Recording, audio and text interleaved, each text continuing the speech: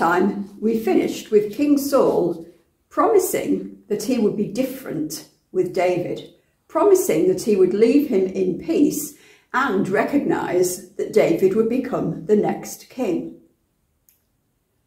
But Saul would not remain true to his word.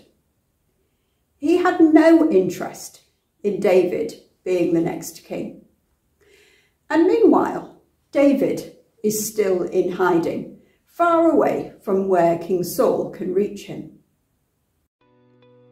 Quiz time. Today's quiz is all about sharing. I'm going to show you some pictures. Can you work out how to share these things fairly? Let's start with an easy one. There are 6 children and there are 6 lollies. How can we share them out fairly?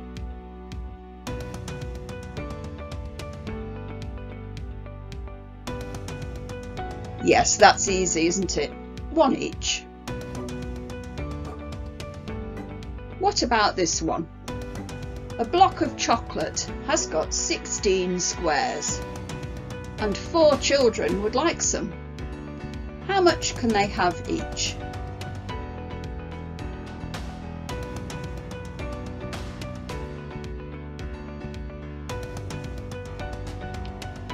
Four squares each. A bit trickier. If there are 9 children, how many cookies could they have each?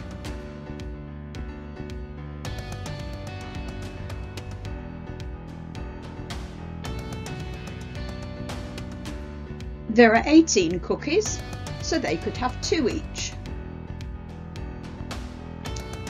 What about these party cakes?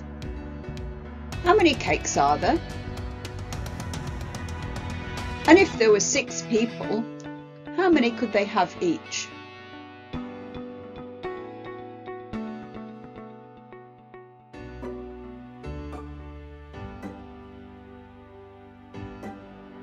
They would each have 3 cakes. What about these biscuits? Dad has opened a packet of biscuits. There are 4 children in the family. They're arguing. How many biscuits can they have each?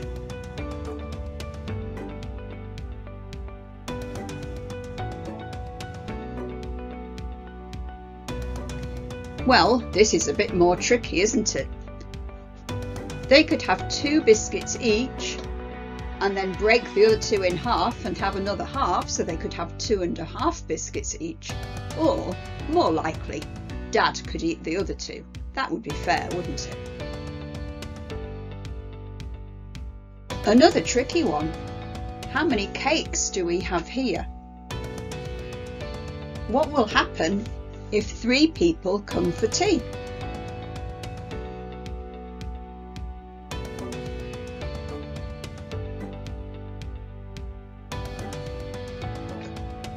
Well, they could each have 2, couldn't they? But what about the other one? What should happen with that one, do you think? Who should get it? Should anybody? Should it be the one who's the hungriest? Or the oldest? Or the youngest? Or the person who made them? What do you think? Grandma's made these ice lollies for her grandchildren. There are 4 grandchildren. They come to visit. They know that there are 6 ice lollies in the freezer. What would be the fairest thing to do?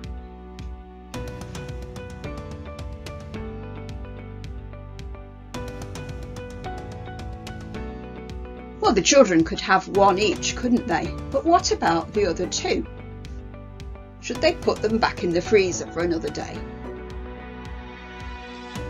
Should they give them to a friend? Should they give them to Grandma or maybe Grandad if he's there? Should somebody have more than 1? What would be fair?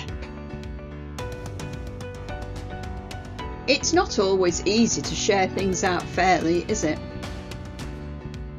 Being fair with sharing comes into our Bible passage today. Saul was continuing to fight battles and to look for David. But meanwhile, David had been with a group of other people who were on his side in a different part of the country. And we meet up with him today when he's in Ziklag. And again, things have not been going so well for David.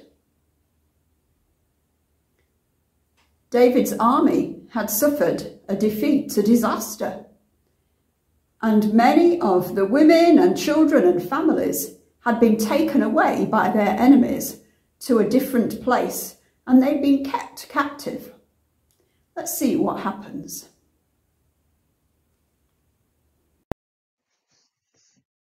The Amalekites were the Israelites' enemies. They had raided the town of Ziklag and burnt it to the ground.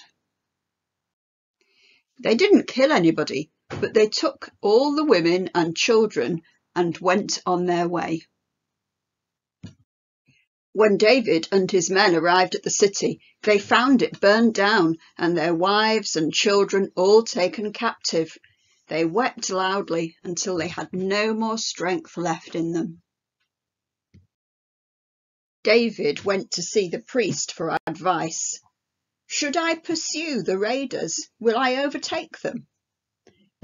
The priest gave God's advice. Yes, pursue them. You'll certainly overtake them.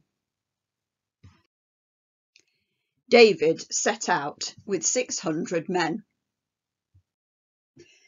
But when they reached a valley with a river in it, 200 of the men were too exhausted to continue, and they were left behind to take care of the baggage. David and the 400 men continued the chase, and they found the Amalekites eating and drinking and enjoying themselves because of all the things they had stolen from the land of the Philistines and in Judah. David and his men fought them all day, from dusk until evening of the next day. Only 400 of their men escaped on camels. David recovered everything the Amalekites had taken and rescued the wives and all of the children. When David arrived back with the 200 men who had been too exhausted to go with them, all the other evil and worthless men who had gone with David said, "Since they didn't go with us, they may take their wives and children, but we won't give them any of the plunder that we retrieved." But David said, "No, the share of the one who goes into the battle will be the same as the share of the one who remains behind with the equipment." And from that day on, it became a law in Israel. And now the action moves back again to King Saul. Let's see what he's up to now. King Saul's last days. Samuel the prophet died in his old age and was buried in his hometown of Ramah. Sometime later, the Philistines again made war against Israel. King Saul and his army went out to defend their country.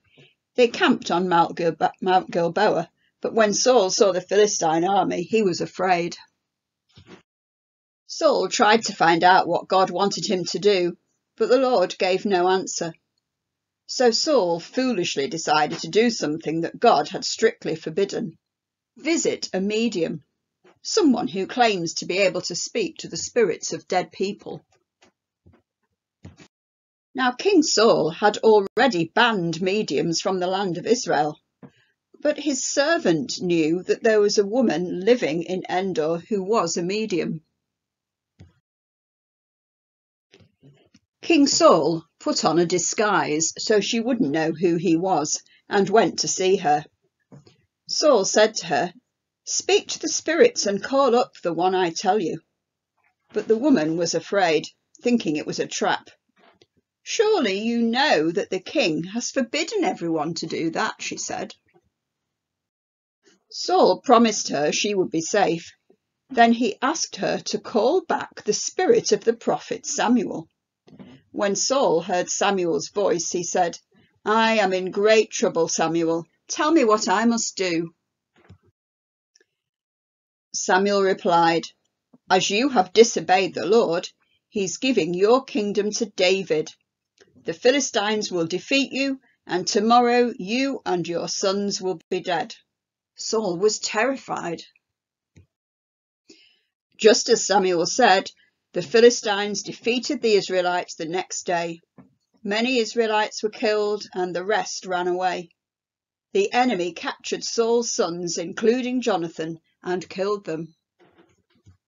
Saul was badly wounded by an arrow. Not wanting to be captured, he asked his armor-bearer to kill him, but the armor-bearer refused. So Saul killed himself by falling on his own sword.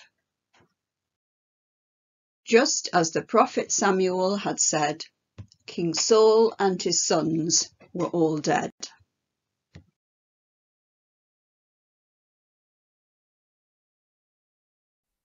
The big question!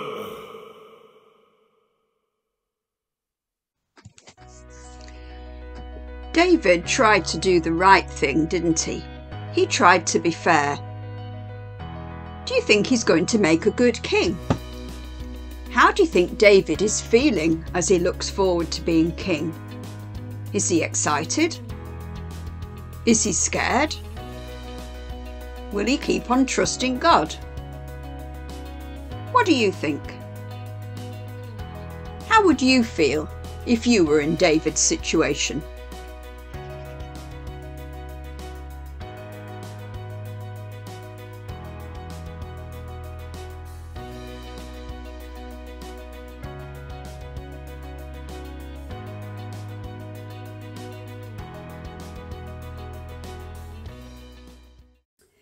We can see that God's promises and plans for David were still coming true.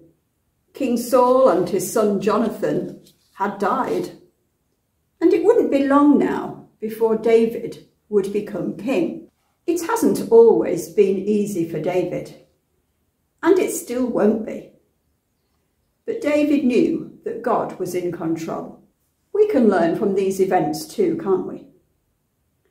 First of all, we thought about how some people who were just minding the baggage were not considered to be as important as those that were fighting the battle, and how David had to remind them that everybody was important and everybody had a part to play, and we can remember that too.